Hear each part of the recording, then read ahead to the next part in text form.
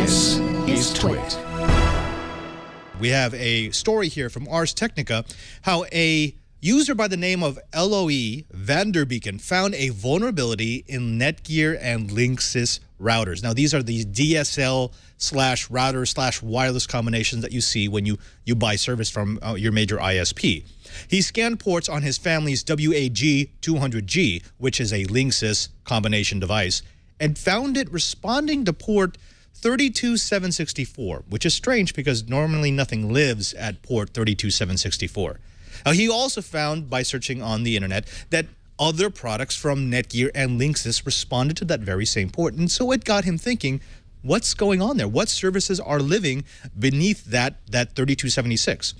He then downloaded the Linksys firmware, reverse engineered it, and found an interface listening there that allowed him to send commands to the router without the need to authenticate as an administrator. Now, off the bat, let me drop this over to you, Cheebert. How bad is it that there's an undocumented listening port that furthermore allows people to just send commands that are automatically executed without any sort of authentication whatsoever? Oh man, this is a security nightmare.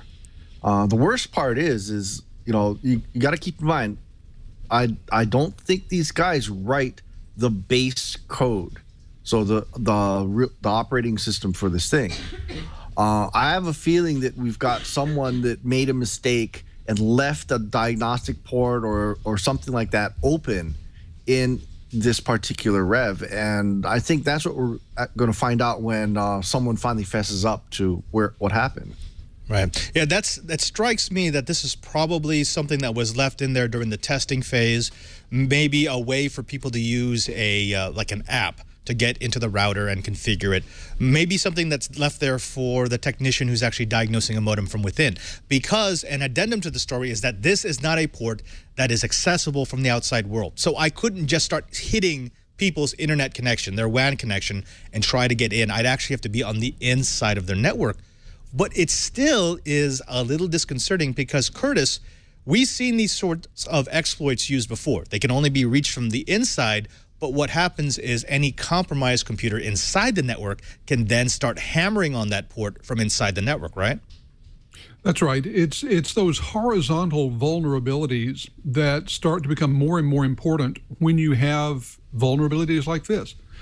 As you say, all it takes is one badly compromised machine inside the firewall and the entire network is at risk, especially when you have things like this. And again, I'm sure that Netgear is going to be saying, hey, you can only get at it from inside.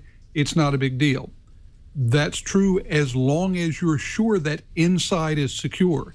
And we've passed the point at which you can assume that inside your network is secure. These days, you have to assume that attacks, that exploits, that vulnerabilities are going to come from 360 degrees.